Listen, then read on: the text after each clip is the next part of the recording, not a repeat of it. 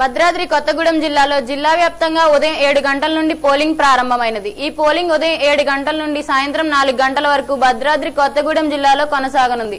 ఈ ఎన్నికల్లో జిల్లా వ్యాప్తంగా పురుష ఓటర్లు 4,26,430 మంది, మహిళా ఓటర్లు 4,39,357 మంది, ఇతరులు 99 మొత్తం జిల్లా వ్యాప్తంగా 8,65,886 మంది ఓటు హక్కును వినియోగించుకున్నారు। ఈ ఎన్నికల్లో పోలింగ్ సిబ్బంది 4,200 వరకు పాల్గొన్నారు। 5 రిటర్నింగ్ అధికారులు, 27 మంది సహాయ రిటర్నింగ్ అధికారులు విధుల్లో పాల్గొన్నారు।